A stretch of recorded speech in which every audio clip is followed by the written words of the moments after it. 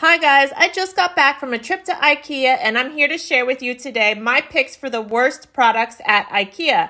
Now in my last video I shared my picks for my favorite products at IKEA, but every store has its good and its bad. So today it's all about the bad products at IKEA that I wouldn't recommend buying. Now for pick number one, I'm going to go with light fixtures. Now some of the light fixtures at IKEA are really cute, but a lot of them look like they're hanging from an extension cord. So my beef with the light fixtures is that they're hanging from these flimsy looking cords that look like an extension cord that you would have out in your garage. If IKEA would wrap those cords in a nice looking chain that matched the wiring, or partial down rod, something that sort of hid that wiring out of the way, it would look so much better. Now, I will say I do make exceptions for certain light fixtures. I love this one, even though it has that white plastic wrapped wire hanging from it. It's a kid's bedroom light fixture, so it's not supposed to be fancy. I don't want to see those wires in my kitchen where I'm supposed to have a high-end light. All right, number two on the list is the cheap pillow fillers that you find all over the store. It seems like a great deal on a product, but those fillers are just too small for the standard size pillows and they collapse pretty easily. So once you sit against it, once somebody puts their body weight against it, it's not a supportive pillow. You realize that the pillow is mostly air in between all of the fiber and it's going to look terrible most of the time unless you spend your whole day fluffing pillows. Okay, let's move on to number three. Let's talk about the couches at IKEA. Some of them are cute, some of them are good deals. But look at the price on this couch. It is way overpriced. The cover doesn't really fit right. Whenever you buy these things, you're constantly adjusting the cover, trying to get it to fit right. So I strongly suggest going to the furniture stores near your house. Check out a few different locations. You'll find much better deals price-wise on large couches, overstuffed, whatever kind of fabric that you're looking for, whatever color you're looking for at the furniture stores. You won't have to worry about all of these baggy, ill-fitting covers that you have to buy for the couches at IKEA, and the prices will be the same or better at the furniture stores for full-size, normal American-size couches. Okay, let's move to the kitchen now for number three, and that is certain faucets at IKEA. So some of them are cute. I'm not saying that they're all bad, but check out this faucet that looks like it's wrapped with a garden hose. So that's a $170 faucet with a garden hose attached to it. So I'm not a fan. You can definitely find better deals at your local kitchen supply store or Lowe's, Home Depot, wherever with the same sort of pull down functionality as that faucet, but without the garden hose look. All right, number five, appliances at IKEA. Again, some of them are great, I'm sure, but I want you to be careful if you're going to buy appliances from IKEA, make sure that they're the right size. So a lot of the appliances that they have available are smaller sized options like you would find in Europe or the UK.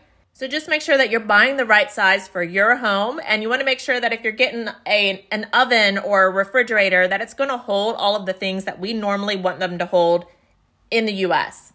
So again, this is an expensive purchase, so be sure that you compare the appliances at IKEA to Home Depot, Lowe's, or whatever stores are near you. Check the reviews, check the complaints about getting repairs, how easy it is to get repairs, and also check on those warranties. So make a good decision when you're spending this kind of money. Don't just assume that IKEA has the best deal because they're known for having good deals. Okay, let's move on to number six, and that is Particleboard and fiberboard furniture. So I am not a fan of this ready-to-go cheap furniture. It does fall apart super fast. So I know when you're broke and you're young, you get really excited and you buy a lot of this cheap furniture and you think, oh, I'm going to furnish all of my apartment for $500. But that stuff falls apart so fast. You can't put any liquids on it. As soon as it gets in between any of that laminate, it's going to start swelling and bulging. Inside of most of that furniture is layers of cardboard. It's just made to go into a dumpster. So avoid it, skip it. So the furniture that I like at IKEA is the furniture that's made with metal or real wood. Generally, they're pretty good. Give anything that you're going to buy from IKEA a little bit of a shake test. Push on it and see if you can get it to wobble. If it's wobbling already in the store, it's going to wobble when you get home and it's not going to last.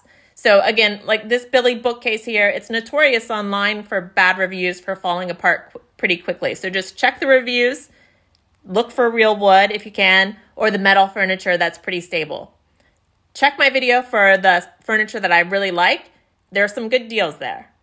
All right, number 7 on my list of the worst IKEA products is overpriced rugs. So this rug is really stylish. I'm not gonna lie, I love the look of this rug, but it's only 5 by 8 and it's super expensive. You can find much better deals. Look at that, $300. You can find much better deals on Amazon. I buy my rugs from Amazon all the time.